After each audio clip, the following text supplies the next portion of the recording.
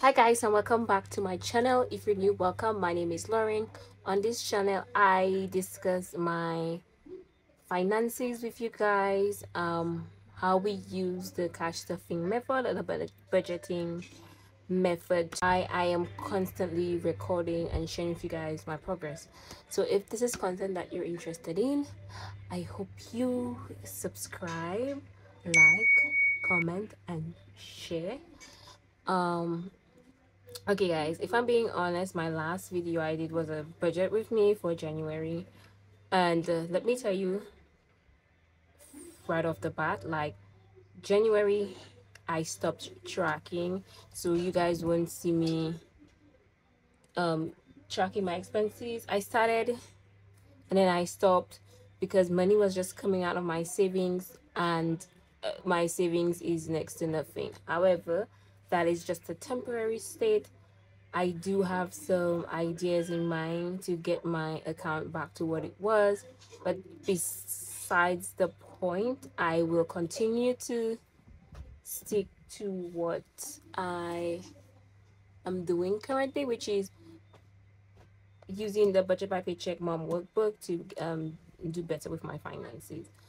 So based on my calendar, my February paycheck falls on the 23rd. I'm currently recording on the 21st of January, so I need to start prepping for my paycheck, which will be hitting my account Monday night, which is tomorrow night. So I do tweak. I do. What am I saying? I did tweak my budget categories. Even if you develop your budget categories in the beginning of the year, most likely, or last year, most likely it's not gonna stick, because one thing we do not know about life is that life continues to be different and diverse every month. Like what you think you will be expecting is not what you that will be coming. Monies will be flying left, right and center, so then you also have to tweak your budget categories. And I did tweak my budget categories slightly, mainly focusing on my variable expenses. So if you watched my previous video, you would realize that I had 6 budget categories, but this time around I will have only main budget um three main budget categories for my variable expenses. So that would be food and anything that falls under food. So before I had food and dining out, so now I just have food, or I could put food slash dining out or eating out. I just prefer to put food because, let's face it, majority of my expenses, if you looked at my previous, I do a lot of eating out. So going to budget 250, although I said 200. Transport stays the same, 300, given that I work every day Monday to Friday and I commute to work every single day, and that's like $14 a day in transportation just to get to and from work. So $300, if you do the math, you will understand why I budget $300 for the month. And then I just have miscellaneous. So my miscellaneous, anything I spend outside of food and transport, will be recorded as miscellaneous, and that I am going to give as 150. Anything I buy in cash or with my checking account that falls outside of food and transportation will be considered miscellaneous. Now, before I had food, transport, miscellaneous, beauty, household, and something else, groceries. So I slimmed that down. um yeah.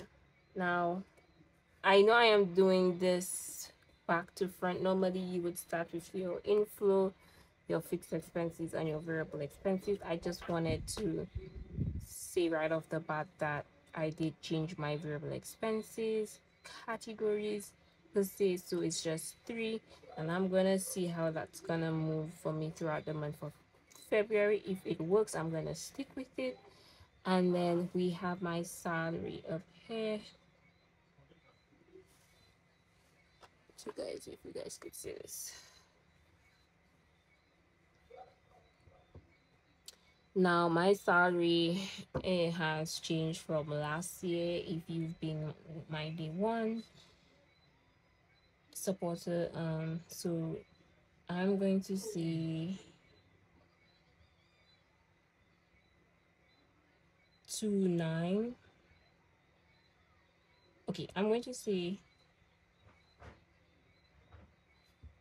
2.9. I like to budget with 2.900 for my salary, and let's see for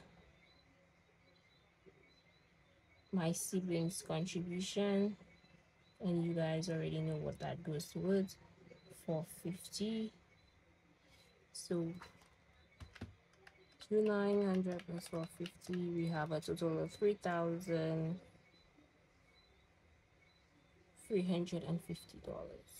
Onto fixed expenses, we have health insurance, we have life insurance, I have my school loan or payment, however you want to call it. I pay that monthly. And then we have family groceries, which I have explained many times. I have utilities. Okay, so no, I don't have utilities that I took out for now. I have Apple services. I have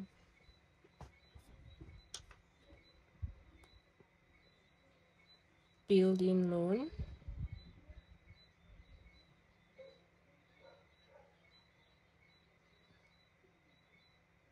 NIS payment, which is my retirement payment. And then consumer debt. No. Oh my god, I'm making a mess. I took that out. I won't be. Okay, I've said before that I am trying to pay myself back money that I used, and then I had a revelation, like, why am I holding back onto the past when I'm in the present? So this is money that I had and I spent.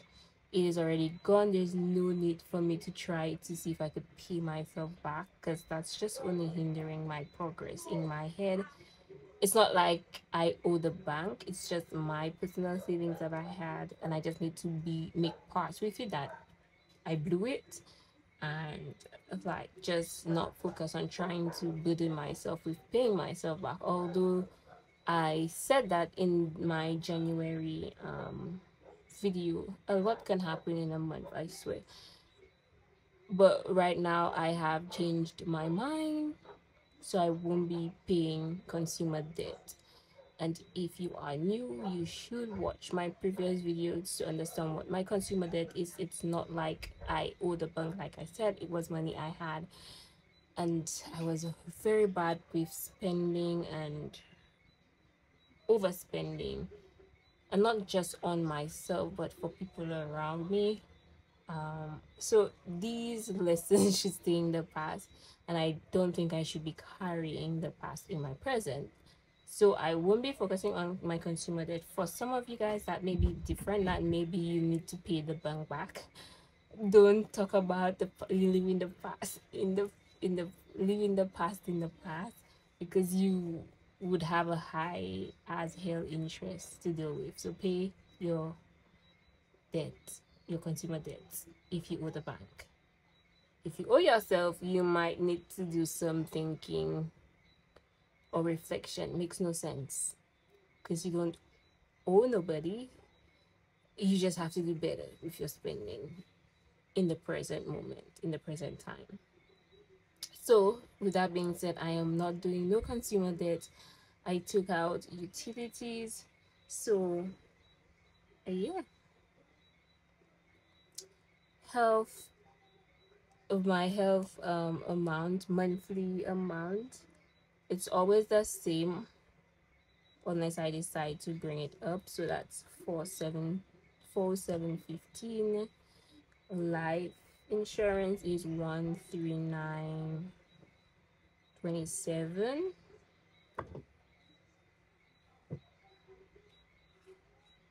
School, that I know will go up this month because I am kind of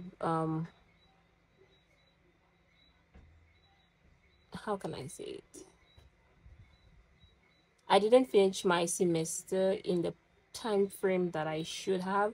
So it's kind of like rolling into the next semester, which I have not yet started. So there's also a fee for that. And that's additional to what I'm actually budgeting right now. So I know a good bit of my money, my salary will be going towards my school, but I'm going to budget my normal amount, monthly amount, which is 16250.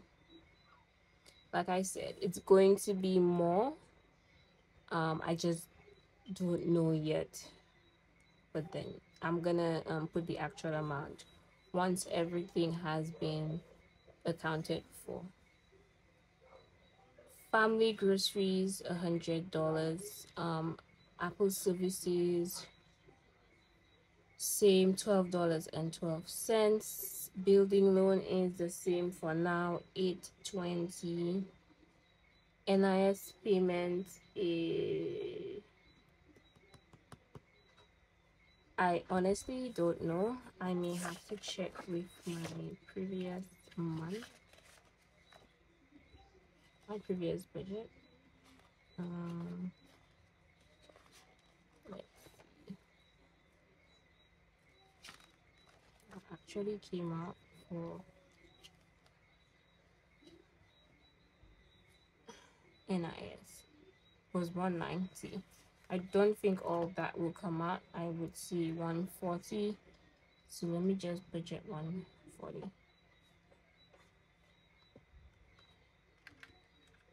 So I'm going to calculate or tally all my fixed expenses, my budgeted fixed expenses. The actual amount will be different, but we will get to that when that happens. 10715, 139. These are numbers I typically know that will be happening for my fixed expenses. As you know, as months goes by and things happen, your expenses may be in a surplus, it may decrease, and all that sort of thing. But you always have like an idea as to the minimum payment, and that is what it is for me. So 1715, 13927 plus 162.32 plus 100 plus 12.0.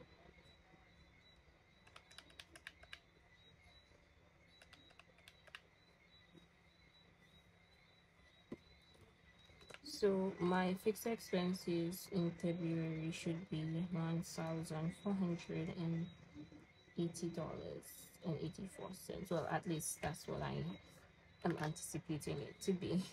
So we have 3,500 minus 1,480.84. So we have left 2,000.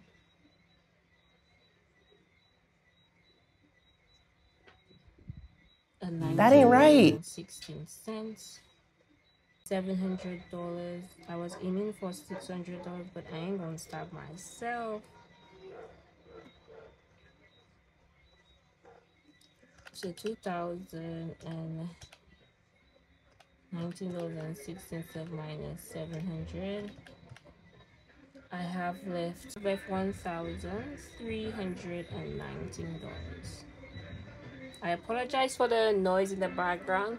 My neighbor decided to play music while I am recording. My sinking funds, I did not do any changes to it. However, I am not going to be dividing this amount of money throughout my sinking funds.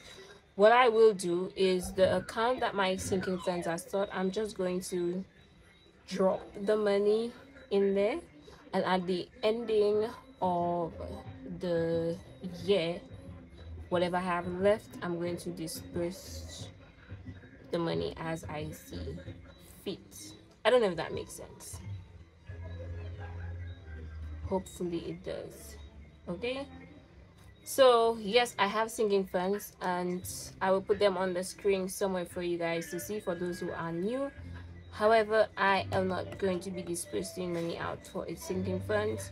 That will just go to the account sinking funds.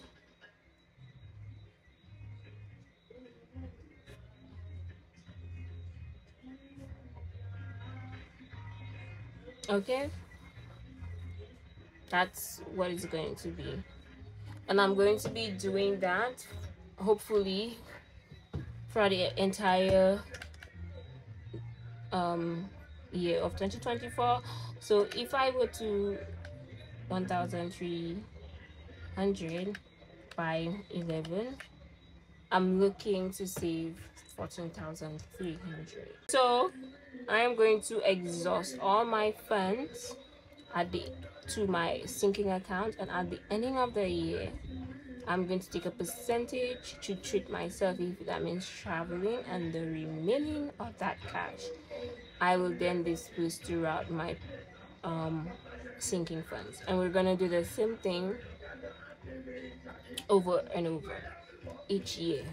I am good to go. So once ever I know that money is being directed to my main debt, I do not have to focus on any other debt, because I really don't have any other debt aside from building and my school loan and my savings, which is considered sinking funds. We have a whole bunch of them. Like I said, it's gonna be on the screen for those who are new to follow through. So when I'm tracking this on my expense tracker, this is just going to be savings. Will it interfere with my budget? No. Like I said, at the ending of the month, I'm going to disburse it, and then into the new year, I'm going to show you guys the amount each sinking fund has. So this is what I am looking at. So this was a mouthful. I hope you guys enjoyed this video. See you in my next one. Bye.